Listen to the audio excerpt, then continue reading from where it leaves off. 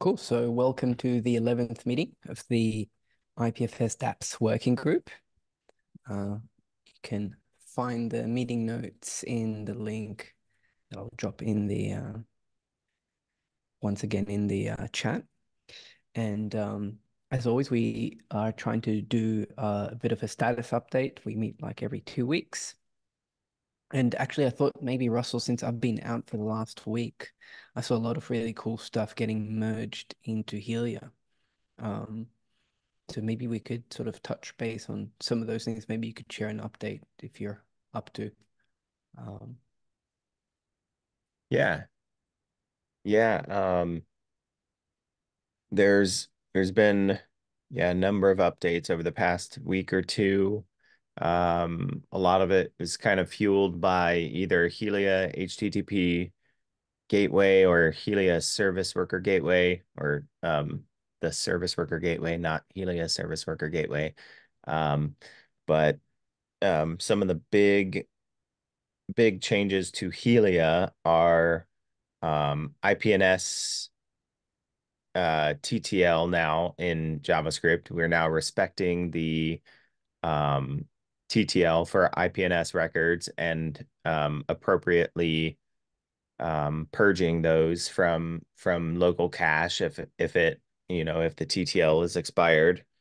Um, and then there was some work being done by Alex for the bit swap sessions and trustless gateway sessions, which will essentially, when you request a CID, it will call the delegated routing endpoint, get a list of providers, and then um, like kind of target those providers for that CID request instead of targeting um, basically all peers on the network. So it should be a little bit more optimized for um, fetching content and sub blocks of the DAG, or like you know blocks deeper in the DAG based on who has that route.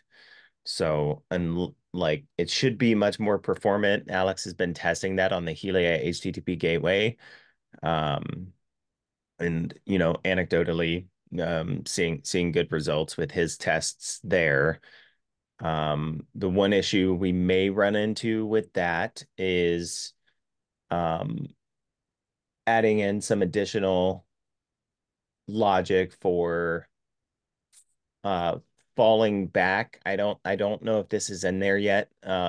Like if you request a CID or try to get a CID from a set of providers, and then you're like going deeply into that DAG, um, it's just going to try the providers that the delegated routing endpoint provided for those original that original content. So if people are providing only that root CID and not the DAG, the full DAG, like the full tree, it we might run into some issues there.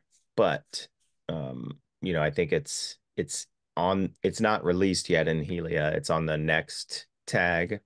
So I think we're trying to flesh that out before releasing, but Alex has the most up-to-date information there.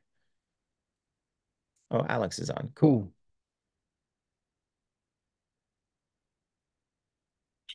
cool. Yeah, I'm just looking through it.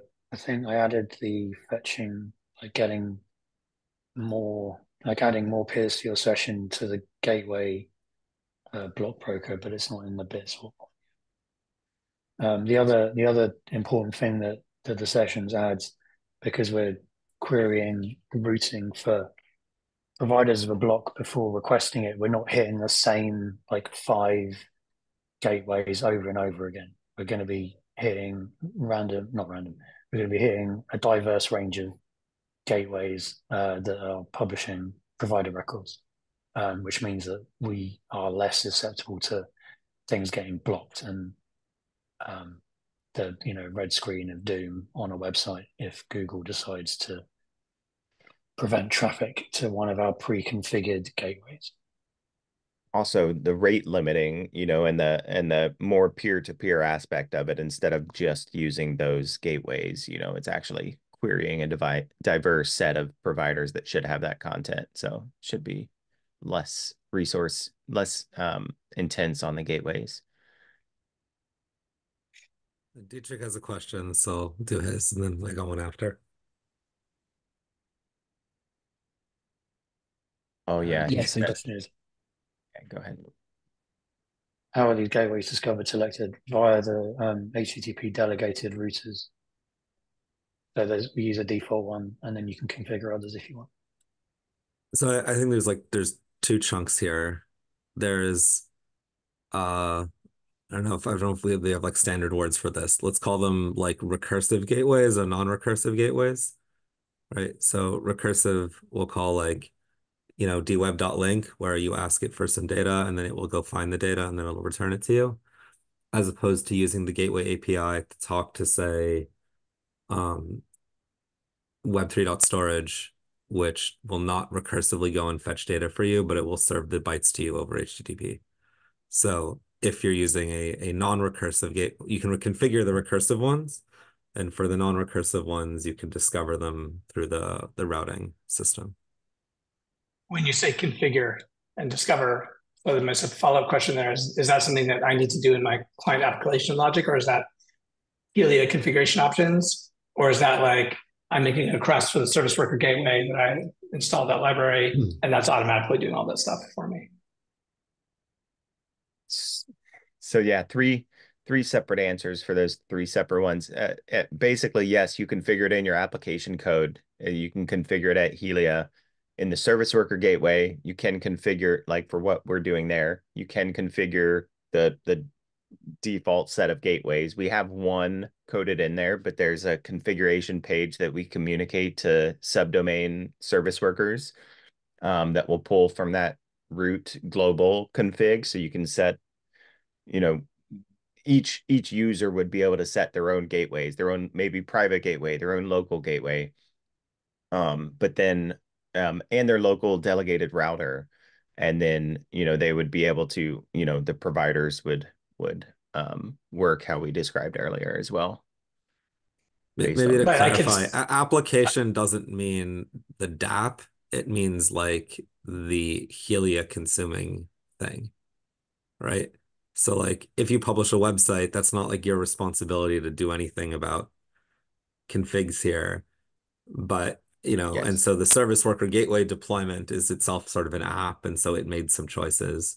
If you wanted to deploy it differently or you wanted to use the Helia tools differently, then you would configure it there. Got it. So the things like the recursive gateway discovery through the delegator nodes. No, the recursive ones are like hard coded. Those are like okay. Because gateways that give you more gateways is hard coded, and those are all in a standard set that you bootstrap to. You can override them, but yeah, they're set in there by default. Yeah. So the magic by default. That's really all I wanted to know. Okay. Yeah, Perfect. yeah. Thank you. Yeah, the ones that get auto discovered are the non-recursive ones, right? So that if more more groups like web3.storage or Kubo nodes running the HTTP over P2P or Boost Filecoin nodes, whatever, that are serving trustless gateways will all get sort of discovered as they add support.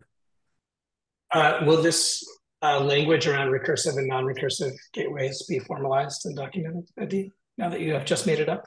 Now that I've just made it up, yeah, probably should. Yeah, if there's better words than recursive and non-recursive, then now or on some PR to the docs repo would be a good place to talk about that.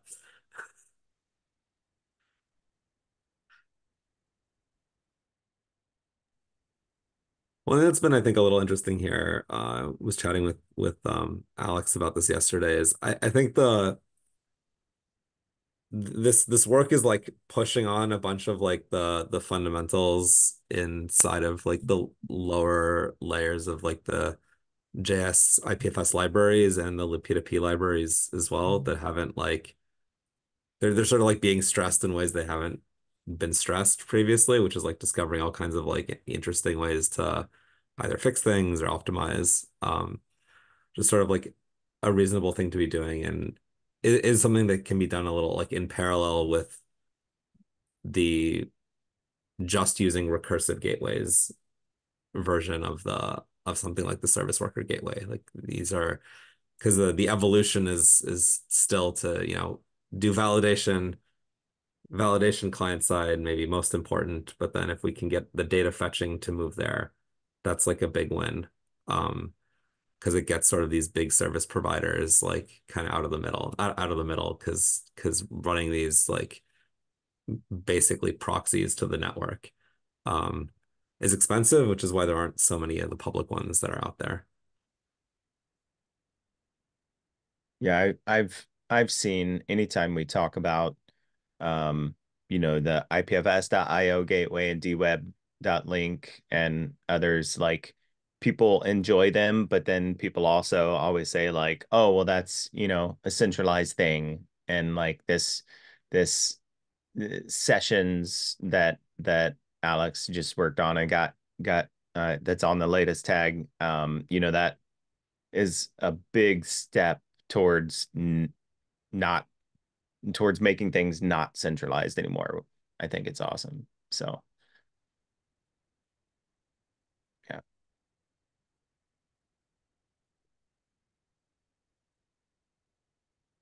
I think that's a good leeway to the next topic, which is the service worker gateway. So the service worker gateway, the way I think of it now is it's a bit like IPFS desktop, except because it's distributed through the web, you don't really need to install anything. I mean, you're installing a service worker, but that's pretty seamless. And then you get the validation, and then we're sort of smuggling in direct retrieval through non-recursive gateway that are returned from the delegated routing endpoint. And so we spoke about some of the progress that was made in Helia. Do you want to maybe give? I see already there's two of the items here. There's a new README in the service worker, which explains some of the work, some of the project goals. Lidl, do you want to say anything to that?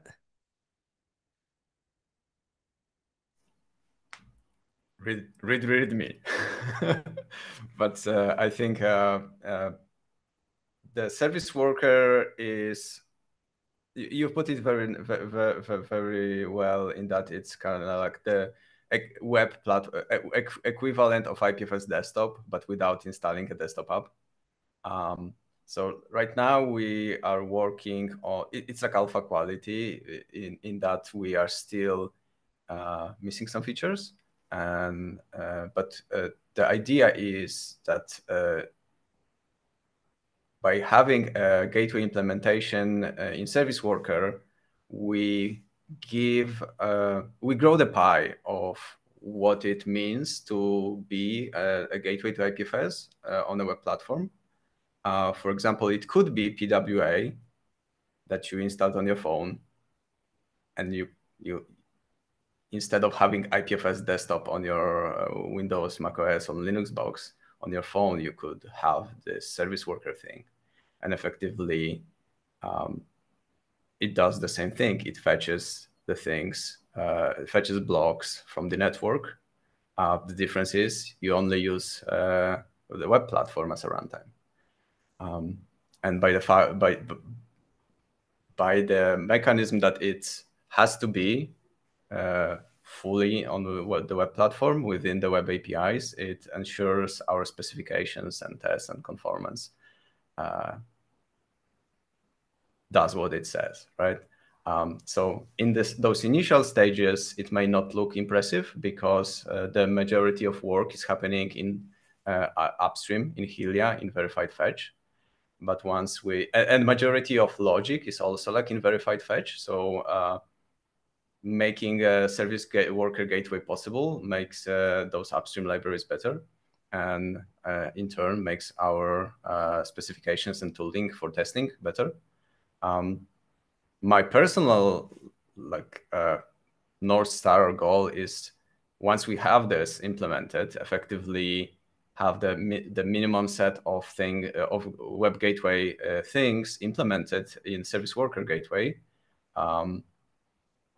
it opens a possibility of making IPFS companion standalone thing, removing the requirement of having a companion IPFS desktop node or Kubo node. We still have a gap in APIs to make that possible, but that's mostly around ensuring there's origin isolation between the roots. So it's not like a technical limitation in being able to retrieve data from IPFS. The only limitation that we will have is around hosting websites and apps. Hosting individual assets will be possible with just Companion and this, right? As a stopgap, we will like deploy. You can deploy it on your own domain. You can use the kind of like one from Shipyard or IPFS Foundation, but I feel that's kind of like the most exciting thing. We enable people who are not able to run desktop app because they are in, I don't know, library or in environments where they are not able to install any applications. The only thing they need will be a browser. And they will not even have to have a browser extension if they have deployed it on their own domain name, right? So I think that's the background behind this project. And I know Russell started splitting the productization issue into kind of like milestones. That's work in progress. So if anyone is interested in following that, we will be switching to milestones to kind of like reflect more what's the priority, first things first, correctness, and making sure we implement things that are mostly useful. And then before it is production ready, we need to close those like alpha and beta milestones. I guess that's the update. I don't know, Russell, if I've missed anything. I know that like the majority of the work that you described and for the verified fetch directly just out of the box benefits service worker gateway because we are consuming both Helia and verified fetch internally, right? Yep. Yeah. Yeah. And that's one thing, like when we announced the service worker gateway at was it IPFS camp last year? It was kind of a proof of concept showing that it would work, and we talked about some things we wanted to do with that, and we've pulled a lot of the code from that and then the Helia HTTP gateway that we have into verified fetch. So the code for fetching the content is very light in the service worker gateway and Helia HTTP gateway.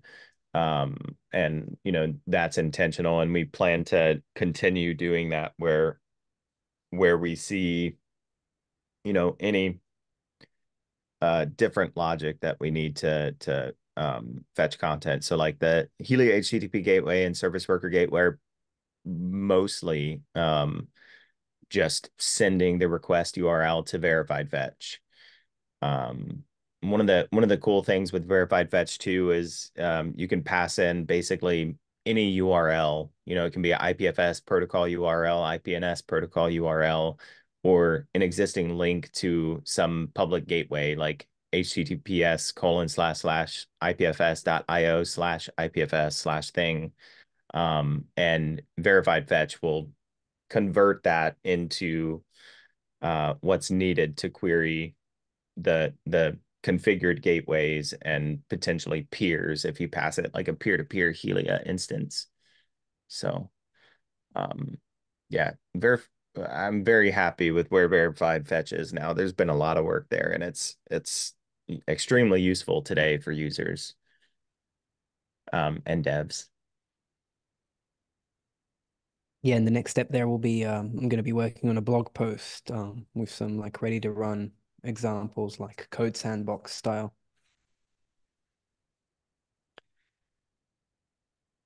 Yeah, one thing that I don't know if we talked about this But the gateway conformance, right now we're doing some gateway conformance tests on the Helia HTTP gateway. And I'm gonna probably here very soon be working on moving that into verified fetch, so that we can like verified fetch when it's released, we'll be checking that it is conforming to the gateway spec, gateway conformance tests. So it's going to operate according to the defined specs and tests we have written in the gateway conformance library, if you're familiar with that.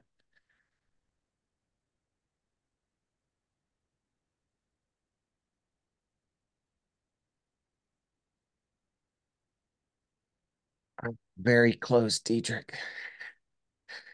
I'll answer that. Oh, I think this is a little bit. So how far are we from being able to put Helia in my browser extension and make data out of there discoverable to the network? So the existing issues that I'm aware of are there's like some like background, let's call them like browsery things around like long-lived tasks. And like if I want to serve bytes, that means I have some process that's like listening and able to serve that longer term. From a regular browser tab, that's probably kind of sad because those things tend to get killed. Um, I don't know if the extension gives you like more longevity there. That may help you. Um, on the more, I guess, like a little closer to the IPFS sides of things, the main things that are missing are, I guess, default web transport and other implementations would be helpful, although not strictly necessary. Or sorry, WebRTC and other implementations would be helpful, although not strictly necessary because you could just do browser to browser. And the main advertising systems that exist right now are not really built for super short-lived data. So if you were fixing some of the longer term, if you were fixing some of the, how do I keep my extension and serving things longer term, if that got fixed, then you'd have a much easier time with the advertising because either you would advertise into the DHT, which you can do as more of the peers update to web transport. Actually, never mind, they'd have to update to WebRTC, so that'll take longer. Or you could use IPNI and advertise there. But you don't want to advertise into IPNI for short-lived data. It's not really designed for that at the moment. And yeah, and using the amino DHT from browsers is not going to be a thing until there's WebRTC support in more of the network, or or web transport for at least the puts. Yeah. Web transport, I think that if you look at the problab.io website, I think the percentage is growing such that we're getting like to a much more usable spot if we needed to, but I don't think browsers like making that many connections anyway, even if they're short-lived. So it's kind of like a non-optimal part of doing advertising from the browser. There's the web transport bug with Chromium, that's I believe being worked on. There's like a draft doc talking about how maybe we can implement some fixes. I'm not sure of the status of that, but in Firefox, I think Alex had created a demo page to kind of show different web transport connections. And if you load that demo page in Firefox, it actually performs really well with web transport as far as connections. I don't know if we've done any deep testing on like providing content from Firefox, but based on that sort of metrics page, I think it would be I think it would work fairly decently. Now, granted, that is, with the caveat that you leave that tab active and open. If you change tabs, your browser is going to kill it and things like that. But for the most part, like when people ask about providing content from the browser, we do need to add that caveat. But I think for devs that are asking, they usually know, like, oh, it's going to be short-lived. Like, I just want to be able to provide content. Like, my node is up. It says it has this. I should be able to fetch it from elsewhere. And so I think like that use case is getting closer and closer to be realistic every day. With the Chrome bug fix, in Firefox, I imagine it would work a lot better than people expect. And then WebRTC is going to increase, how many peers we can directly retrieve from as well. And then how many peers we can talk to or do pub sub to announce to a set of, applications that are running some IPFS, running Helia inside their application and wanting to communicate with each other via pub sub, like, yeah. Yeah, that's maybe another thing, which is like it's the options available, let's call it, if you're not, if you're like, I want to serve data from the browser and want to do this like content routing thing.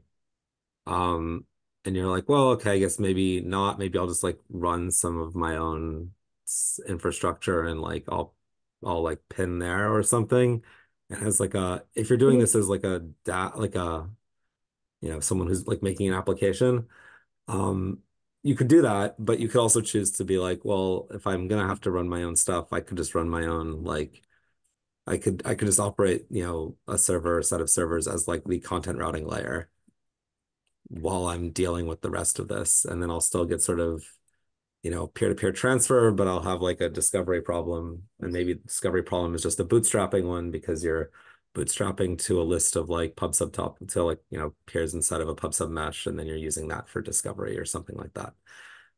So there's like a bunch of ways this gets easier. I think it'd be really useful for people who are sort of interested in building those applications to like join like the Helium working group calls and like chat about what they need there. I think a lot of the pushes we're seeing lower in the stack here are happening because the service worker gateway is sort of closer to the application user. And so like it's easier to like play with it and see it and then see what needs to get fixed and then push those fixes lower down the stack.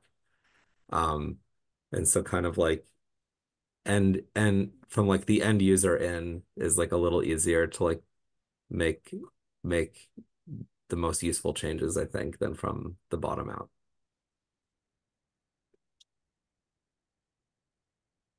But speaking of which, the Firefox, I think I put down there, the Firefox beta has web transport support, and I think stable is next week. That's very exciting.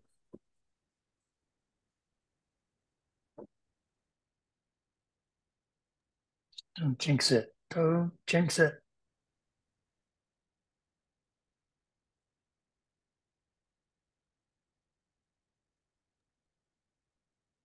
All right.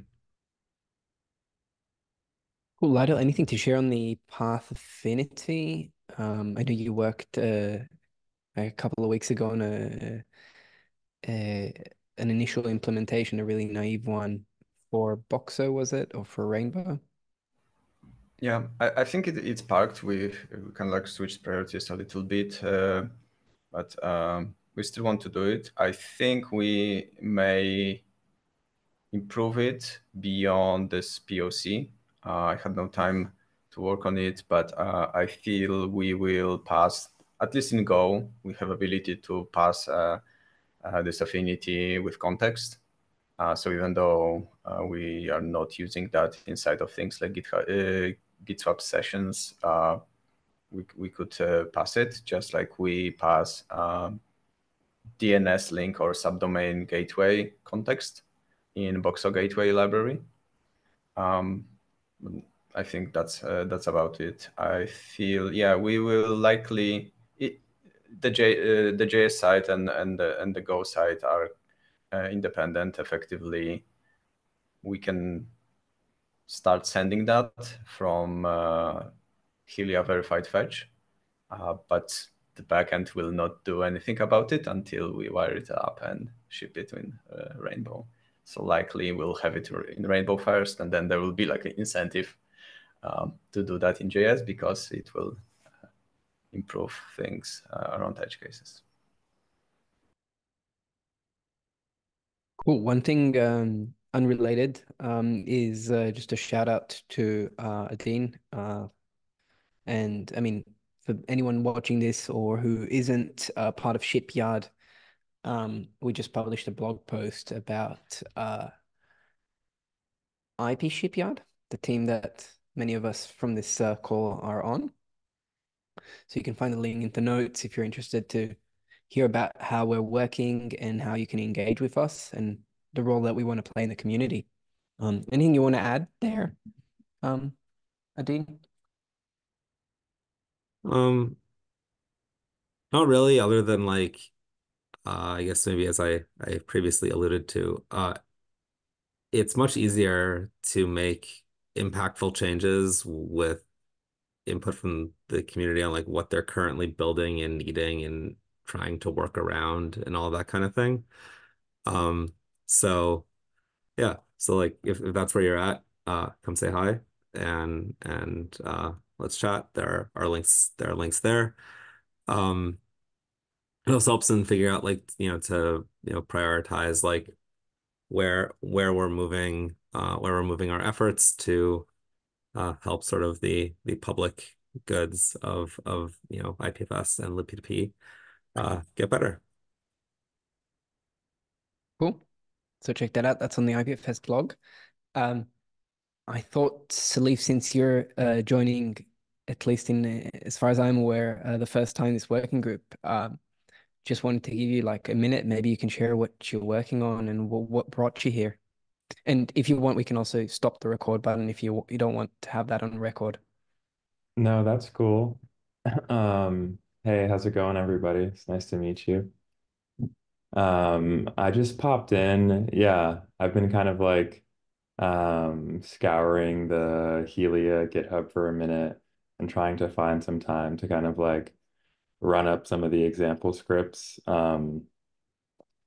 Yeah, but I'm working on a project right now called River, which, if any of you guys are familiar with Arena, it's quite similar to Arena, except all the data is like content addressed. And we use Web3 storage to cut all our deals. Um, but yeah, like I'm trying to just kind of get a better understanding of how we can kind of get closer to the IPFS ecosystem and understand just like different ways we can continue to like serve data and like serve the app over IPFS potentially at some point.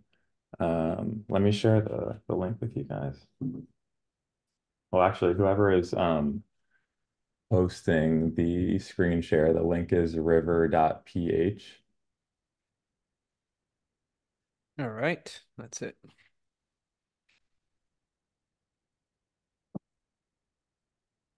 So that was Arena, not the That's project you're Arena. working on. Yeah. No, that's not the Yeah. project. Okay. But yeah, this Yeah. is the project that we're working on. Oh, it looks cool with this widescreen.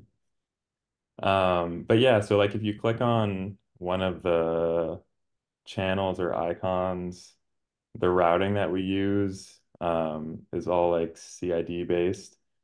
Okay. And You see the Buffy. yeah, so trying to figure out a way right now, because like all the items we're using, all the items we're pinning, but we haven't figured out the part which is like wrapping everything in a DAG and like, or in a car file rather, and then like posting that. And yeah, there's just like a lot of concepts related to IPFS that I'm super not familiar with. So just trying to get wiser. Cool. This looks really cool. Be sure to like join in, there's the Slack, there's the forum. we'd love to like be in touch. And I think also it's all bridged to Discord. So if you're a Discord kind of person, um, there's also an IPJS channel, which is really focused on the JS stack, and we try to hang out there. So just some pointers for you in case you are trying to navigate your way. Cool, I appreciate that. Cool. With that, unless anyone else has anything they want to bring up, I think we can come to a closing here. Yeah, maybe one thing I'll oh, go ahead. After you, Dean. Oh, I Seniority was gonna say first. I know just talking a little. So like one thing that's maybe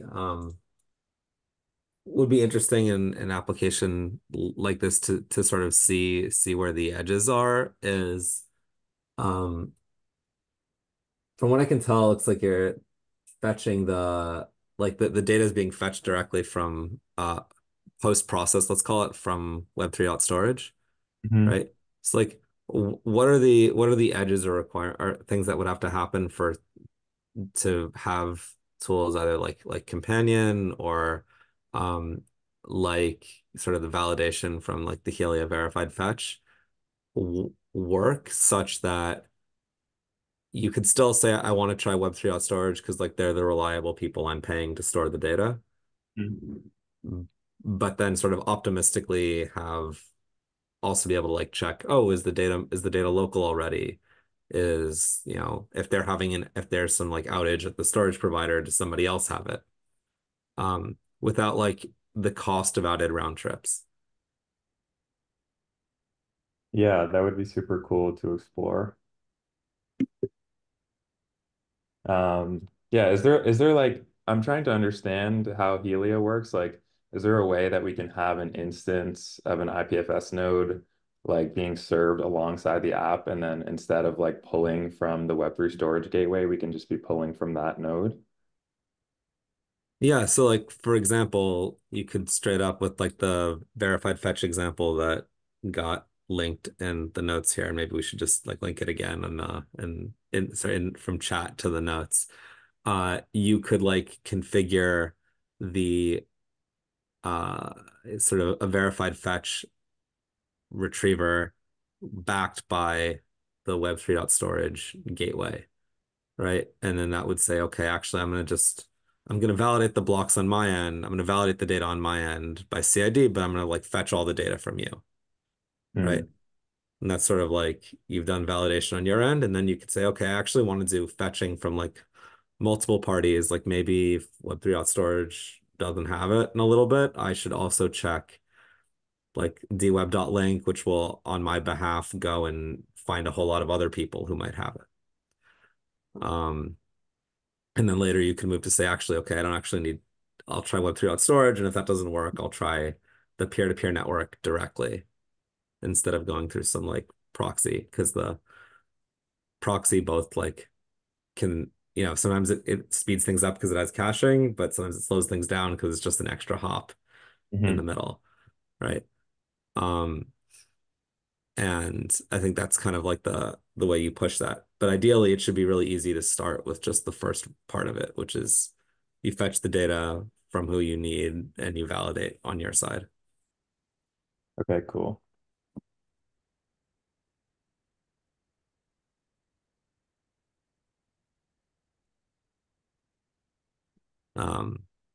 Lytle, do you have any thoughts? I forget how some of this will end up, how nicely some of this will play with IPFS Companion as or what are maybe some of the areas where we'd have to look forward to here.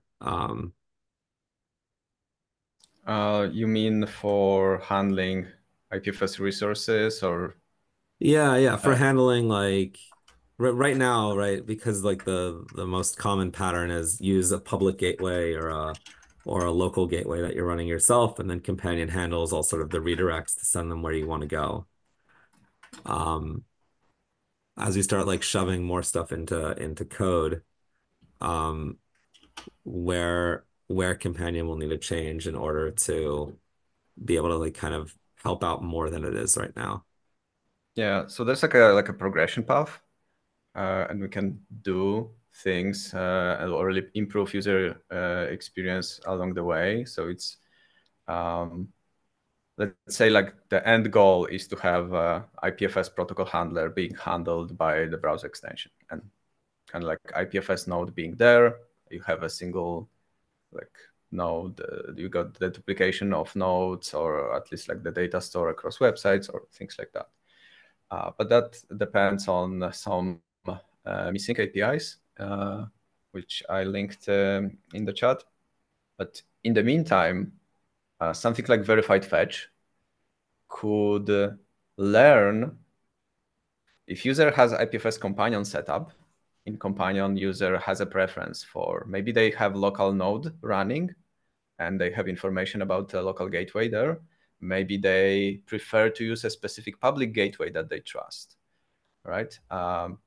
Maybe they prefer a specific or additional delegated routing endpoints to be used. So those things could be set up in Companion in one place, and then all websites that use verified fetch could look if there's a hint from the browser, from the user agent, and add that to the list of, let's say, gateways or routing endpoints.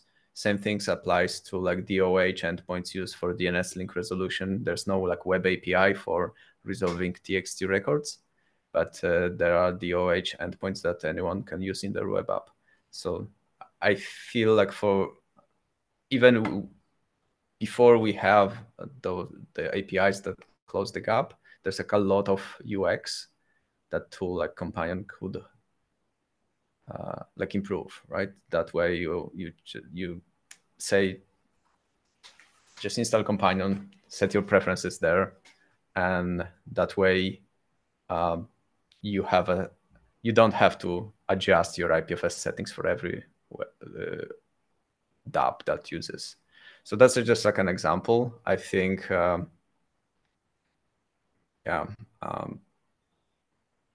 in between now and then, we still could improve UX, because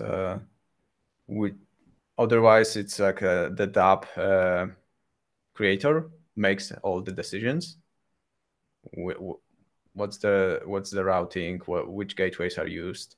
But then there's like a gap in user agency, and I feel like Companion could help with that, and also like make it more robust in that. Maybe all the backends are down, but if you have Companion, you can revive an app without changing its code. And that's like very, very like high level things. Right now, like verify fetch requires manual configuration, but we may add some signaling between Companion and verified fetch. We don't want it to be too expensive. We don't want to inject things on websites. So something to figure out.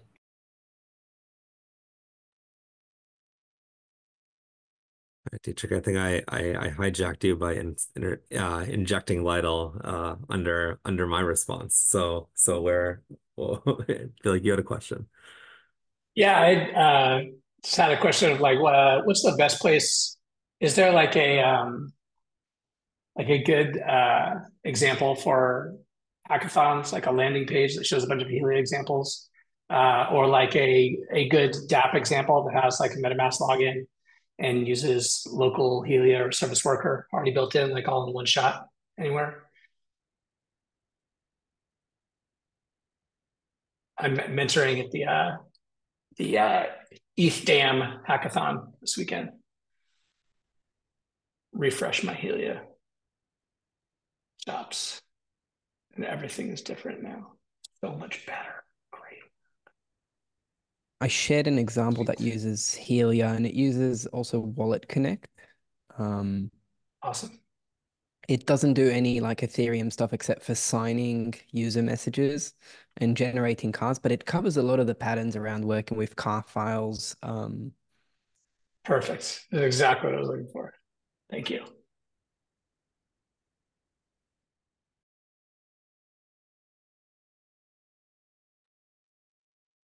Cool. I think that's a good moment to end on. Salif, I'll probably be getting in touch with you.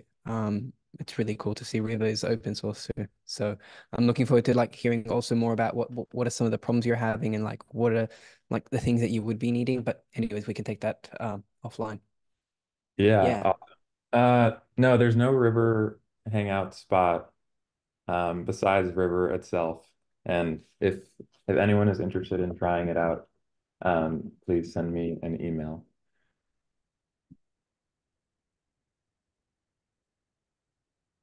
All right. Cool. Well, see you again in 2 weeks. Later, y'all.